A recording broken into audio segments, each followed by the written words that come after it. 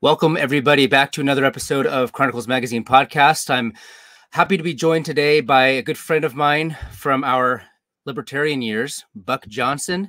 I actually was just on your show a couple weeks ago, but I wanted to do a similar thing over here on this channel. But we're going to be talking a lot about religion, maybe a little bit of our experience in libertarian circles and sort of what's going on in our minds individually, what's kind of driven us away from that world, but also what's going on sort of maybe at a more corporate level, like, just at a bird's eye level. There's a lot of people that are making this transformation. We're not alone. We're all sort of, there's a spirit of return with a V in the air, and kind of we all feel it. I wanted to just get into that a little bit, but this is sort of a pan-Christendom conversation. There's a lot of people that listen to Chronicles that are deeply Roman Catholic. Others have more of a classical Protestantism. There's Anglicans and Reformed and Lutherans, and you yourself are involved in Eastern Orthodoxy. So we can just talk about things at a general level, and then maybe more, we'll pick apart your brain a little bit more specifically. But I guess first things first, maybe tell us a little bit about your background and what you do, and why in your perception, I'm interested in talking with you. Well, I'm Buck Johnson. I run the Counterflow podcast. I'm an Orthodox Christian. I live in Lockhart, Texas, which is the barbecue capital of Texas. I'm a lieutenant in the fire department. I don't say which one because I don't want to get those worlds crossed. That kind of gets me in trouble with some of the themes I discuss on my show. But it is a large city in Texas where I've done that for over 25 years. And that's probably given me a unique perspective on some things. That's the only job I've ever had career-wise. And so that's been great, really. And you and I both went through some libertarian times. I will say, I think for you, one of the things I was always drawn to your content was because outside of a small window of time in my life, I was always more to the right in the libertarian sphere. In fact, prior to becoming libertarian, I was involved in a secessionist movement in the United States. And I knew of Chronicles, for a long time. I'm honored to be on this podcast. Chronicles has been great for me. I love Paul Gottfried and his content, Pat Buchanan and his writing. So this is pretty cool. And both of us have ditched the old libertarian label. Yeah. Have you had Paul on your show? I'm sure you have. I have a few times, back when it was Death to Tyrants, prior to being the Counterflow. Let's start with that. Why that transition? I mean, maybe it's reflective of your overall, journey. We both hate that word. Yeah, yes, a little bit. I had joined in a business venture, I guess you could say, a podcast network, when it was called Death to Tyrants, and the guy running it was like, he wanted me to start a different show. And I was like, dude, I can't. This is already, even once a week, when you work in the fire department, you're gone for 24 hours every third day. So just putting out one episode per week was, you have to study the books by the guest and do a lot of background work. So that was tying up time. And I said, you know what? I've been thinking about changing the name anyway, because I had people in the ANCAP world, the anarcho-capitalist world, turn me down because of the name Death to Tyrants. And I knew that was one of the reasons. Turned me down for coming on. So I've been thinking about changing it, and that seemed like a good time. It was as we were going into, oddly enough, 2020. And so at the first of the year, I believe it was in 2020, my first episode might have been New Year's Day or something like that. Within a short time after New Year's, I changed it to Counterflow. And when I found that name at the time, I was still atheist, crazily enough. But everything from my musical taste to my politics and philosophy, everything I was into was counter, if you will, to the mainstream, including my job. And someone brought that up, like, well, you're running in as everyone runs out of this burning building. So even that is flowing counter. I was like, see, it's perfect. Yeah. And so that's kind of how that happened. And then I didn't get into Christianity for another year or so after that. Yeah. I mean, how does one, I grew up in broad, evangelical circles, I'm I'm a Californian, lifelong Californian. So it's like the world of mega churches and all that kind of, Yes. like celebrity Christianity. Yep. So in my own way, I've made these transformations as well. But what causes an atheist in our time to step away from that? The spiritual reality, in my opinion, that showed its good and it's ugly over 2020 and 2021. That's when I started, because being libertarian, everything's everything's using reason and rationality, and it's like certain things were displaying themselves over 2020, and it just seemed I couldn't avoid seeing it in a spiritual manner at that point. I had a guest on my show. We were talking about some of the events of 2020, and afterwards we were done recording. We were just chatting, and he said, dude, if you're viewing this entire what's going on in 2020 as a materialist, you've lost the plot completely. This is all a spiritual warfare battle here. And I said, wow, that's an interesting take. It does. He goes, do you think people care about charts and graphs and figures? You can literally give them state by state, and it doesn't matter. This is a spiritual matter to people. No one's using logic and reason and all these things that you've tried to grapple with being a libertarian. And it's like, why aren't they listening to me? I've given them the science, the real science, and all this fake masquerading science, which was in a way, in a negative way, spiritual, right? And it was kind of winning the day. Yeah. And so I started thinking, this goes beyond politicians and experts making poor decisions and being goofballs. Like, there's a spirit of evil behind this. And it was also animating a lot of just normal people around me that would just be taken over by this evil aura and spirit. It's like, stay at home, damn you, take the damn shot. Like, I just thought, what in the world is happening to people right now? This is not normal. And so that started making me ask more spiritual questions.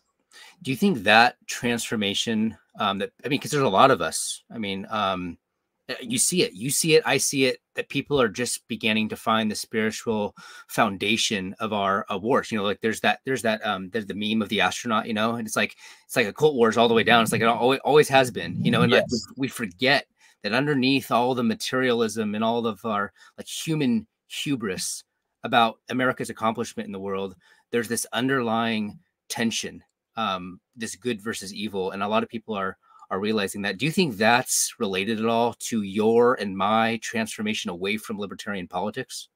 It certainly is for mine. I suspect, having had this discussion with you a couple of weeks ago, it seems like yours as well. Because libertarianism relies so heavily on the material. And I don't even necessarily mean materialism as in like buying things good for the economy, right. not even the economic standpoint of libertarianism, which I still, to some extent, like we discussed, Austrian economics, I find extremely valuable. But I mean the material, like the material world. It has to do with, are you going to aggress against someone? And it's such a thin legal definition of that's how it should be. It's a libertarian legal perspective is so thin that you can't use that to fill up your heart, your life, the people around you. That's just a strict legal aspect of what a society should be. And so for a long time, I was looking at that as like the entire thing, like liberty is the most important thing in the whole world. And I started to feel like maybe there was something inside that wasn't being filled as it should, because that's not deep enough and real enough to actually fill the void. Yeah. What do you think about the state of libertarianism, like as a movement? Do you think it was sort of predictable where it all went?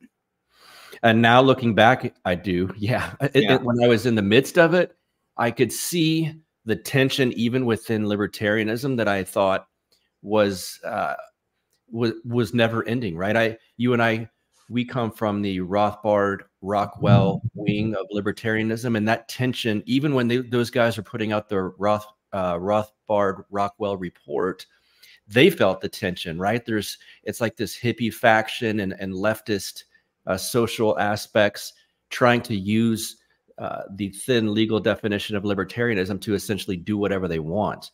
And some of the good people within that movement, Harry Brown included. I remember reading a Harry Brown book when I was young, and he was harping on, you can't have liberty without responsibility. It's two sides. It's the same coin, right? Mm-hmm. Two sides of the same coin. And a lot of people, especially like the Reason wing of libertarian or the Cato wing of libertarianism, throughout the 2000s, when it was popular to be anti-war, when Bush was in office, that they were also involved in such leftist social politics that tension was always eating at me, and I didn't like that. And I felt like there was this urge amongst mainstream libertarian Inc., we'll call it. I mean, in their defense, Conservatism Inc. does the same thing. I think Paul Gottfried's covered that quite a bit. But this appeal to the popular culture or the left-wing view of things, and it's like this, you can do all of that you want, the whole like, you must denounce racism or else you're a racist. And it's like, you can kiss ass to those types all you want. The second they find out you're against Obamacare, they'll put you up against the wall too. So it seemed like a futile movement as far as it's hard to escape the leftist social aspect of libertarian circles. It's funny because in the 90s, no, it probably wasn't even in the 90s. Maybe it was in like the 60s or 70s when Russell Kirk was calling libertarians a bunch of chirping sectaries. You know, and Rothbard was engaged in that, like that conflict between the libertarians and the conservatives. You just begin to see that there's something that's underlying the whole spirit of the conflict. And I think, you know, that's one of the things that Lou Rockwell, who's a traditionalist Catholic, right? So yes, I mean, that's core to his identity too. If you read the LouRockwell.com every day, you'll notice, you know, all the time they're posting traditionalist Catholic content. So, I mean, that aspect of political, you know, commentary has been there since the beginning. And the Reason Cato type, you know, like the regime libertarians, basically, yes. They just could not care less about the spiritual health of the Western people. And so, you know, you begin to see that there's this dynamic there that they don't really belong together. And the whole idea that we can create a movement based on commonality of propositional, you know, assent, yes, is the very thing that tore Marxism apart. You know, yep. in the first thing, that you cannot build a society on propositional agreement. Right. Yeah, because it takes true Christianity or spirituality, if you want to use a looser term, and tosses it to the side. And you mentioned when you're on my show, this was the perfect example. It's this Free State Project, right? So everyone moved to New Hampshire because you are a libertarian. That's it. And I was speaking to Jeff Deist, former president of the Mises Institute, once offline, and this was during the 2020 fiasco, and he said, you have to really stop and think at this point, would you rather live around libertarian atheists in a small society or Christian conservatives right now? And it was like, wow, yeah, Christian conservatives. I mean, there's no question. Mm-hmm. And so that also sent me down. I just spoke with him offline again about that, and he didn't even remember having that conversation with me, but I was like, man, that kind of started me at least to open my mind to Christianity. Yeah. So, you know, but moving forward, the solution is not to join Conservative Incorporated either. Correct. Because, you know, like a lot of our frustrations with the political apparatus are even worse in the world of conservatism too. So it's not like you've gone this journey from Mises Institute to National Review, right? No, right. Yeah. But, like Paul Gottfried has written and spoke endlessly about what I think, because conservatism's bigger. Conservatism Inc. is obviously much bigger than Libertarianism Inc. So you've got some of the similar problems just manifesting themselves differently, but in larger factions. Like, there's no question. And the Trump era, the Trump phenomenon was so necessary because it really, the masks were off, and I started to see, like, wait a second, some of the political landscape's a little bit different than I thought. And the friend enemy distinction became more clear and obvious. And I think, honestly, I think Trump is just kind of the goofy guy that got thrown in the middle of this. I don't think a lot of this was with intent on his end, but the reaction to him was just eye-opening, I thought. Yeah. It was really disruptive too. I mean, a lot of people were kind of shaken from their political complacency with Donald Trump, and you had to choose a side in a line in the sand, and we began to realize that the line wasn't like non-aggression and aggression, right? Correct. It's much deeper than that. So like, I mean, people like Tom Woods, they've been long involved in traditional, religion. And there's just that certain aspect of things that I think is much more rewarding, but it's also more foundational to a healthy society. So one of the things I wanted to talk about today too was like the future of the right wing. I mean, there's a lot of rightists, and we've talked with Paul Gottfried about this too, and he thinks the whole return to paganism movement is just kind of goofy because it's not connected to who we are. So maybe talk a little bit about like the health of the right wing and whether you see like what kind of weaknesses and strengths are there, and whether Christianity is going to play a role in bolstering the true right in the West. I hope it does. My biggest concern, and I think this has reared its head very recently and very abruptly, and it's apparent, is and I don't want to get you in trouble. Can we say the Z word? Yes. Okay. Is the Zionist faction within the quote unquote right. And sometimes I'm almost autistic over this because I want to get down and go, well, it's not really on the right, in my opinion, but that's how it's going to be categorized. But I think if we can be very defensive against that faction and expose that for what it is, I think that's healthy on the right. And I think I'm seeing that happen more than I suspected I would. Even voices like Candace Owens, who I didn't ever, to be quite honest, pay any attention to before the last month. And she's been quite impressive on this. I think there's good voices like Tucker Carlson, who's phenomenal on many subjects. And we don't have to go down the line. I might be able to find, well, I disagree with them on, but broadly speaking, for the health of the right wing, I think he's incredibly helpful. And some of the old, almost like BoomerCon voices that are such pro-Zionists. I mean, you talked about mega churches. I grew up from my teenage years going to Pastor John Hagee's church in San Antonio. And I don't know that there's a bigger Zionist mouthpiece than he. And he was, he was promoting John McCain back in 2008, if that was. And so I think that wing of, if you want to call it conservatism Inc., needs to be flushed away.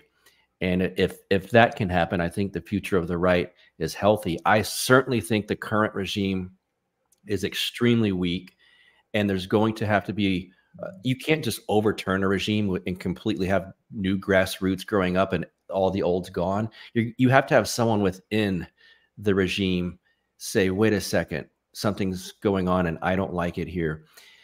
I think voices like Elon Musk, what they call the PayPal mafia, Peter Thiel, and people like that, while I might not align with them very much at all, the fact that they are somewhat working within the regime to what appears to be crack through and overthrow some of it, I think is a positive thing.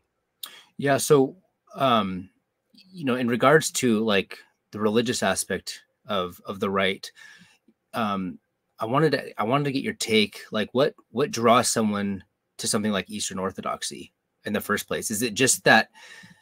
Is it a reaction to materialism? Do you think that's a large part of it?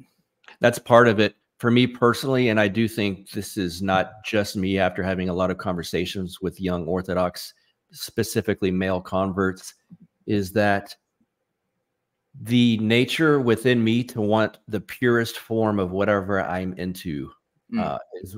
So Orthodoxy was that for me. I did the same thing with music. Like when I was a libertarian, I didn't want, let's say, Gary Johnson or Reason libertarianism. I wanted Rothbard, Hoppe, and these guys that took it down to its purest, most hardcore, if you will, form. And so I wanted to open my mind to Christianity once again. And so I I started looking into Orthodoxy because I had a few friends that were. They kept saying Orthodox, and I said, well, you guys have a very interesting and unique take on everything that's going on. What is Orthodoxy? And so I started educating myself on that. And it's like, well, it's the first church. And they gave me the kind of a quick lowdown, dirty history on the splits within the church over the decades or centuries, if you will. And it was like, oh, well, I like that first one. I want to learn more about that. Like, why would I want to go post reform? Like, let's go back to the book of Acts and whatnot. And so I got into it because of that. And then once I went to a few liturgies, met my priest, I felt awkward. For one, I stand out. I'm a bigger guy and I'm covered with tattoos. And I thought, oh man, I'm going to this holy place and they're going to think I look weird. I don't want to talk about politics because my politics are fringe, and none of that was important. And even shooting the crap with him afterwards, my priest said, well, no one dislikes the communists more than the Orthodox. And I was like, oh, okay, well, I guess we can talk about politics. I feel safe with that intro. And he discussed how the communists and Bolsheviks, how they basically martyred more Orthodox Christians than you could ever imagine. And that's what made so many of the saints. And so learning this was I kept thinking, why didn't anyone tell me this before? Why didn't Pastor Hagee talk about these things? Why was it all Israel? Mm-hmm. And then I learned what the true Israel has nothing to do with the state of Israel. It's the body of Christ. And my mind is still, to this day, it's not like I learned Orthodoxy and I'm done. To this day, it's like an endless gulf of knowledge and spiritual development to dig into. A priest told me when I was Protestant, I felt like I was swimming in the shallow end of the pool. And when I became Orthodox, it felt like they had a helicopter, Pinochet style, and dropped me into an ocean and said, swim. And it's like, it just doesn't stop. Yeah. I find that appealing. You mentioned the communist war on the Christian faith. And do you think a lot of this too, maybe comment on the regime's war on religion? I mean, they dress everything up in Christian language, right? So, so like their own like LGBT endeavors and shoving it down our throat is always couched in Christianity. But there's an element of not an element. It's like, it seems to me there's a main part of what they are doing that is war on the Christian religion, war on Christian history. So maybe talk a little bit about that. Like, what is it about Christianity that regimes just cannot deal with? Why do they have to? Why does it come out of them that they despise the Christian faith? Because it's truth, and leftism is the opposite of the inverse. Everything satanic is the inverse of Christianity. So Christ is truth. It says that in the Bible specifically. And so egalitarianism, I'm going to jump around here a lot, but I think the spiritual warfare manifests itself through political means. So that's what I'm getting at here. And egalitarianism is fake and a lie. It's literally impossible.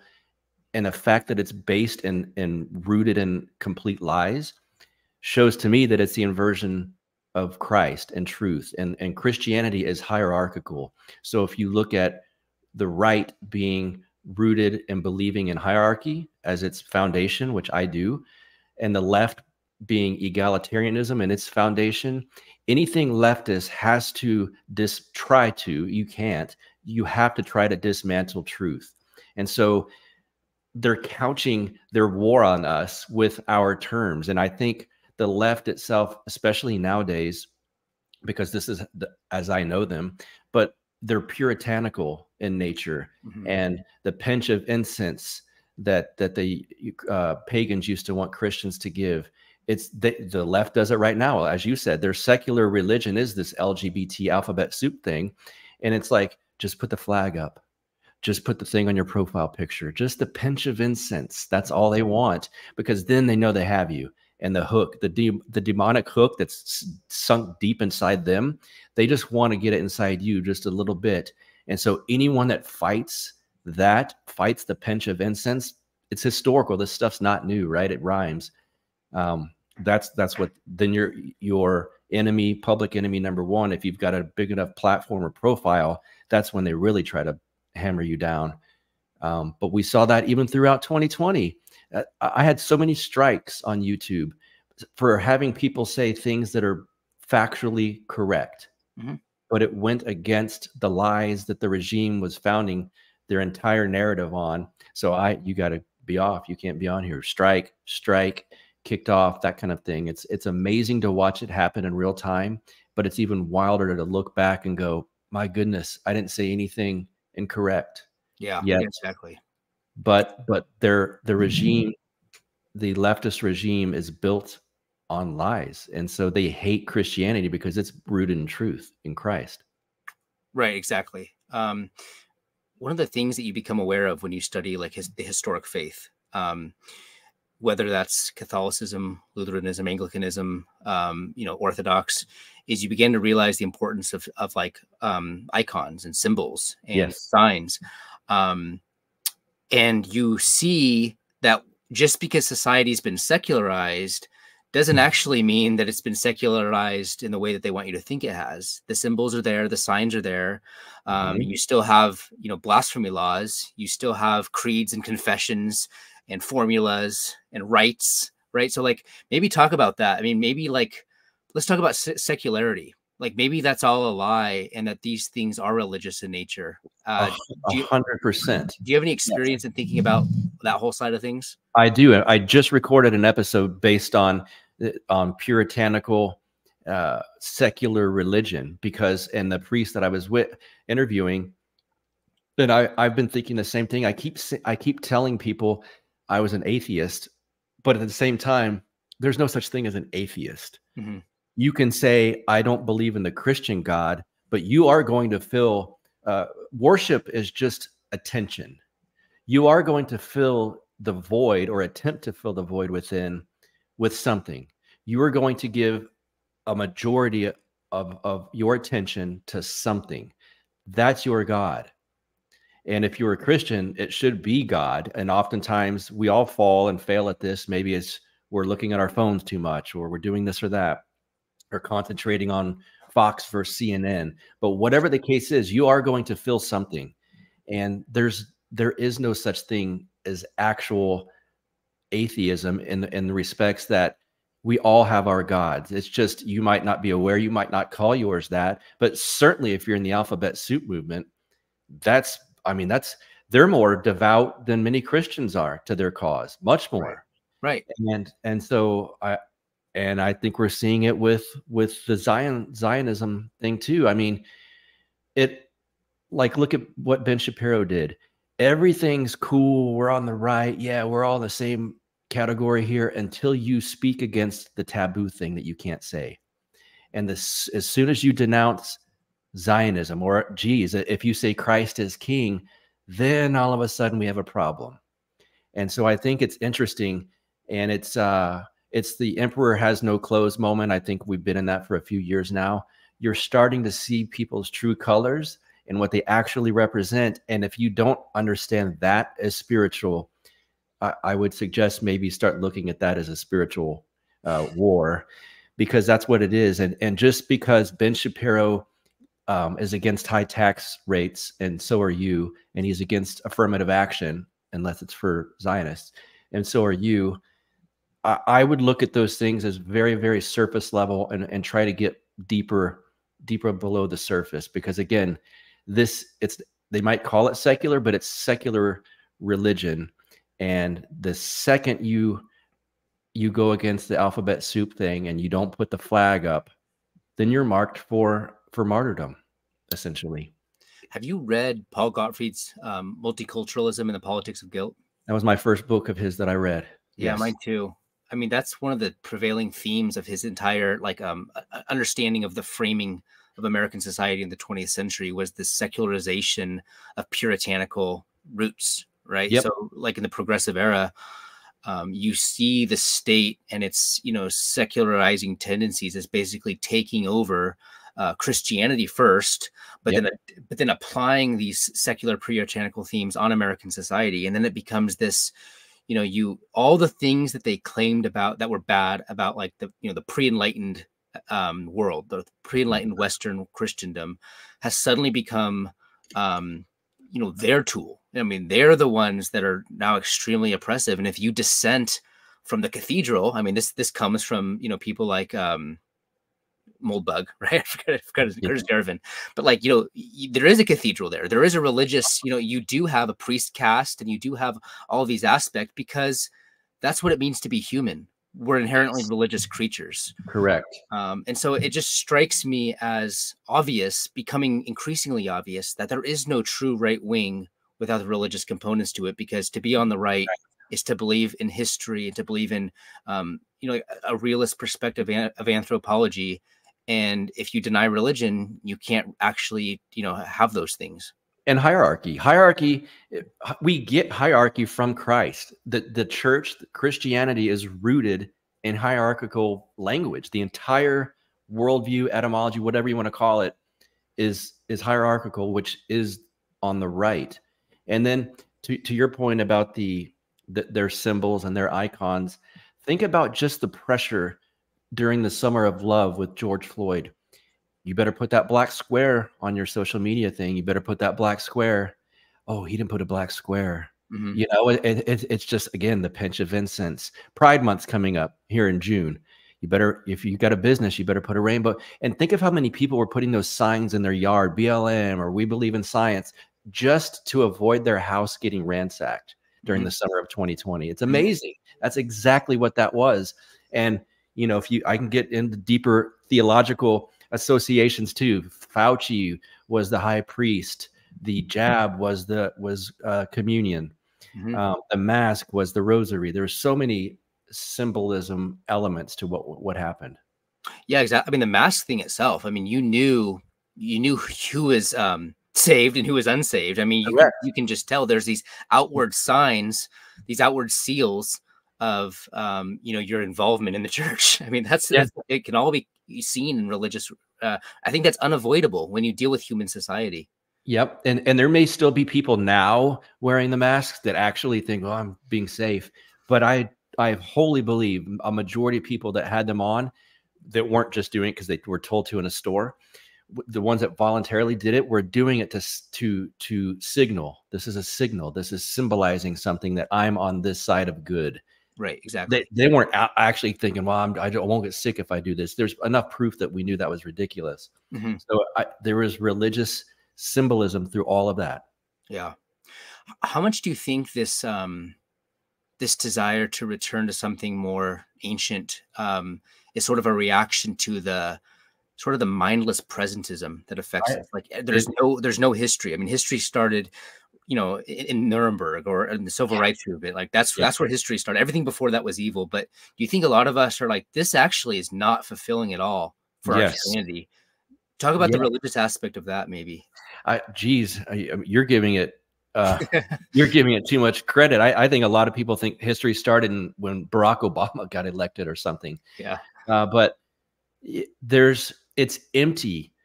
For one, we're inundated with media and with things all around, the black mirrors on our phones. But so that's part of it. It's just, we're not meant to intake this much information so quickly, immediately, and to fire out our opinion to thousands of people. We're not made to do that, quite frankly. And I think of Christian Orthodox saints and even modern day ones like Father Seraphim Rose and these guys that were living in our times, like in the Bay Area in the 60s. He witnessed the hippie culture, the Eastern mysticism culture. And even he started feeling like there's too much going on that's not real. This is empty. It's hollow. It's shallow. And I think humans have a natural want to feel something that's actually real.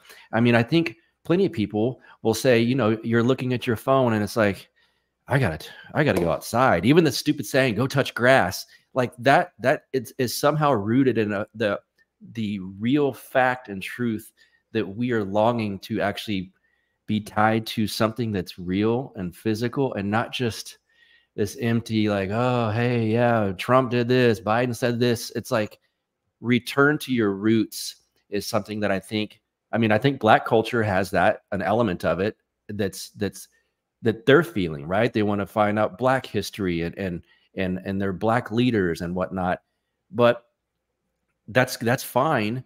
But then it feels like even some modern day conservatives, one of the times I was disappointed in Tucker was when he's talking to Vladimir Putin, and Putin goes into this history lesson about why everything led up to Russia and Ukraine, and Tucker goes, "Oh, didn't need a history lesson." It's like, well, yeah, you do, because this war didn't start 2 years ago or 3. Like, you're talking about a culture, two cultures that have been, because of the US and NATO largely, but have been split for at least the last 10 years, since 2014, when these things went down with Victoria Nuland and all that was going on there. You at least need to know that part. Mm-hmm. And so I think even him saying, well, I didn't need a history lesson, it's like, if that's a common sentiment with people, I would push back and say that you might need one. Yeah, you might. Yeah, it's funny because, like, you know, I have people I know just in my area, and they just have no interest in history at all, like where they came from, you know. But I think that's sort of almost a dying mentality. I think a lot of people do actually want to know their roots, because I think one of the things that comes out of that, as we come away from like secularity and liberalism and all of its claims and promises, is we realize that there's more to who we are than just our present individual moment.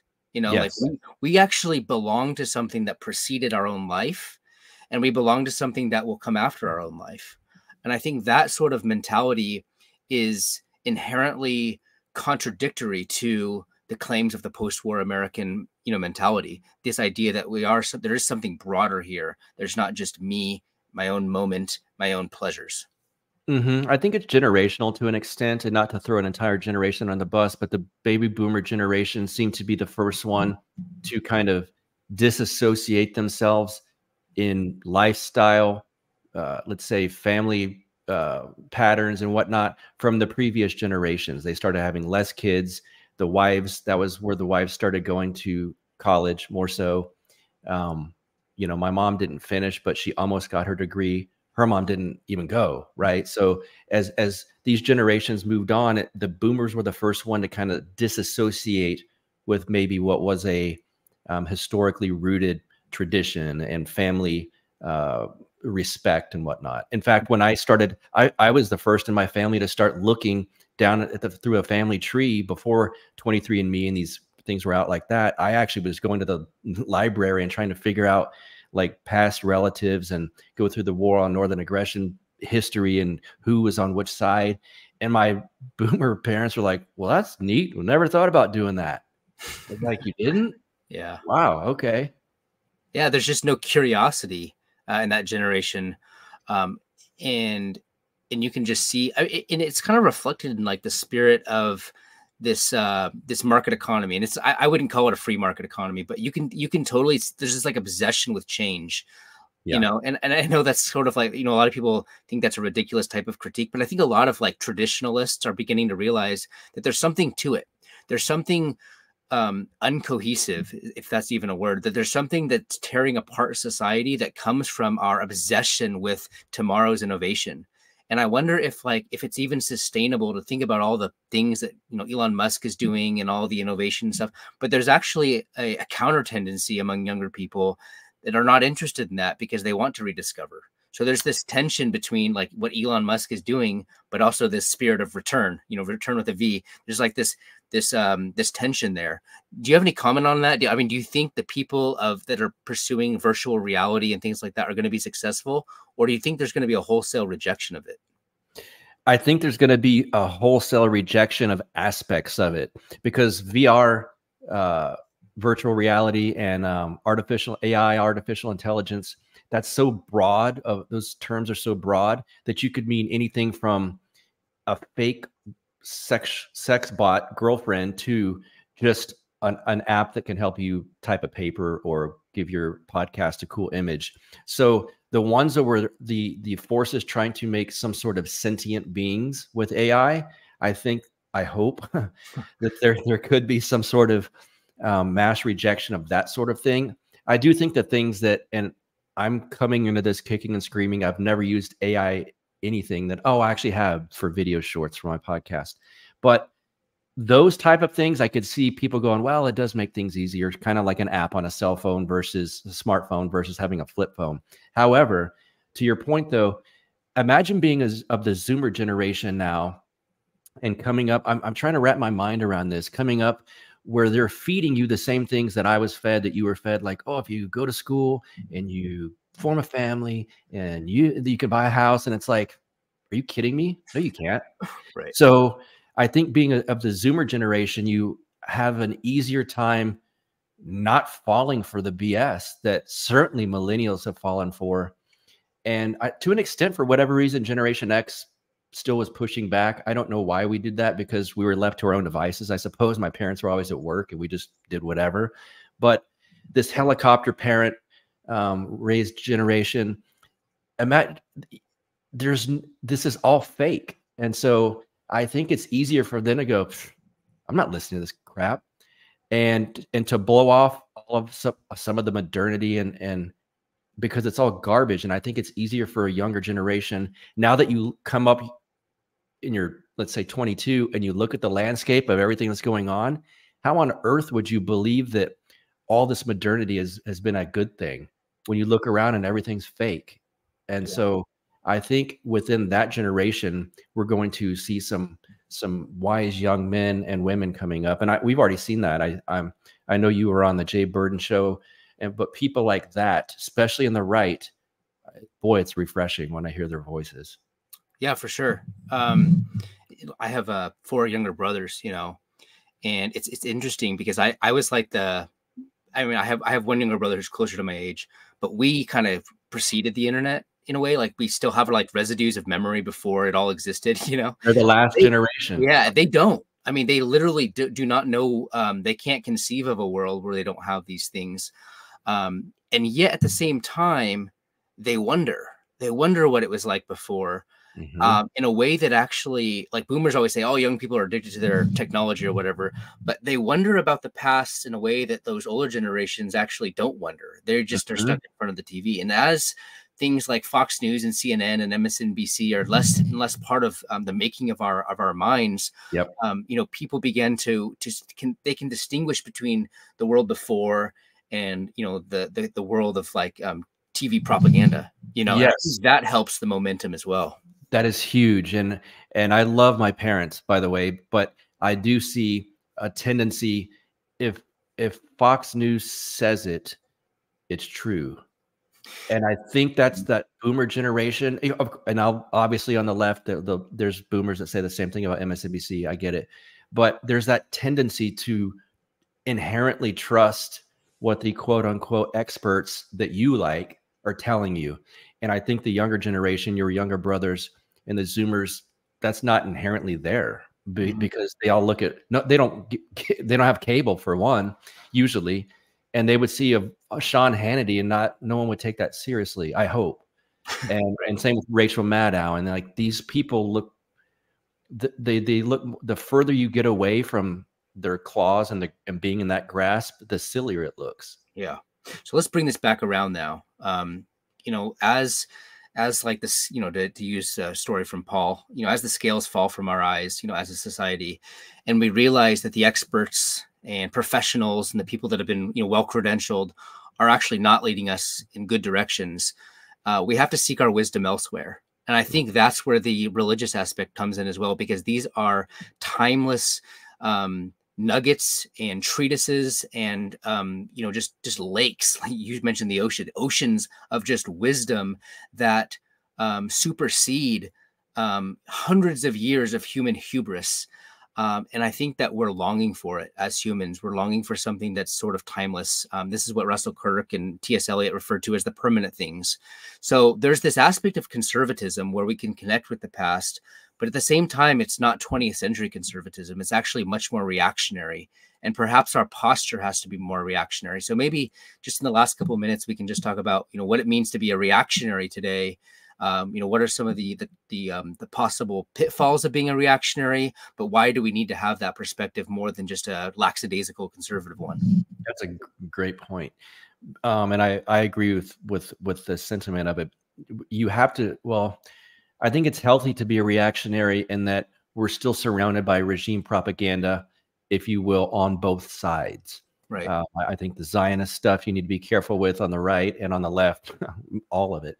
And so to react against that, I understand the danger in painting yourself as a revolutionary reactionary is that sometimes you're putting what your quote unquote enemy in the driver's seat, and you're just reacting to what they do rather than like making something organic of that's your own, or creating your own worldview, your space, whatever you want to call it, your family.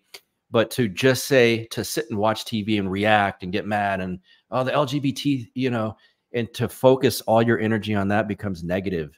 And so I think the pitfall to watch for is that one, to understand what you're reacting against, the evil, what's essentially what I would call a satanic presence and spirit in the world. That's okay to react against. You were called to do that, but I wouldn't focus all of your time on that. Focus on what's beautiful, truthful, positive at the same time. And then I will also say, I think my friend Jason from the 2-Bit podcast has deemed this, we're exiting the spirit of the devouring mother, which we certainly saw throughout the 60s, and I think ended at some point in 2020. I mean, that was the devouring mother spirit. And we're heading into the vengeful son. The most dangerous part of the vengeful son spirit is that it will feel good to people on the right. I don't want to see a trans person hanging from a lamppost. Do you think Elon Musk represents that ethos at all? Yes. When he sat in front of that big room full of people, and someone asked him about, well, how can you, don't you want to, you don't want to offend the head of Disney or whatever. And Elon gave 2 birds. That's vengeful son. That game stonk thing that happened a couple of years ago, where they're like, we're going to short all these rich people on Wall Street with these gamer stocks or whatever. And they asked the guy that was the head of it, it's like, well, you're going to go broke too doing this. And he goes, I don't care. I just want them to pay because they hurt my father. The Wall Street people. That's the vengeful son. I would just say, be careful of going too far and not feeling good, because it's, to some extent, that's the same energy that's enveloping the bad people on the left, and you're just inverting it into your own will. And I would warn to be careful of that. I think there's a book called The Politics of Despair. I think it's by Fritz Stern. I think that's his name. But he really draws this out, that and I think Trump kind of represents some of the early stages of this, where, look, we're just ticked off. Like, yes. Trump is just a proxy. Like, if you say Trump's a bad guy, well, then that's exactly my reason for voting for him, because I hate you. You've destroyed my life. You destroyed my heritage. You destroyed every aspect of what was good in my own childhood memory.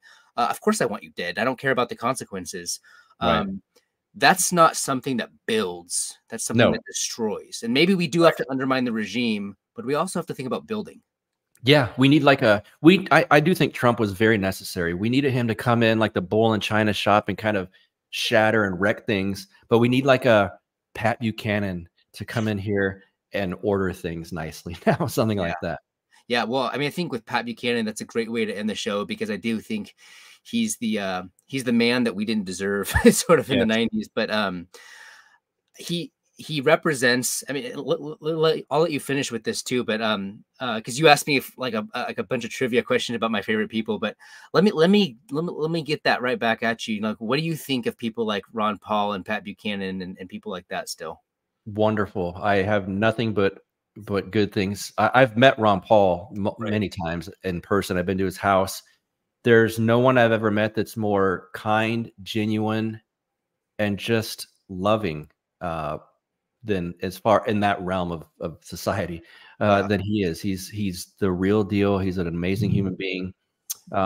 It makes you sort of glad that he didn't become president, because they would have destroyed him. And while Trump can take it, you just don't want to see that happen to the Paul family. So. No, I remember a couple of years ago, I don't even like bringing this up, but he had a medical incident, if you will, I wouldn't watch it. I didn't want to see it. Oh, just look at it. I don't know.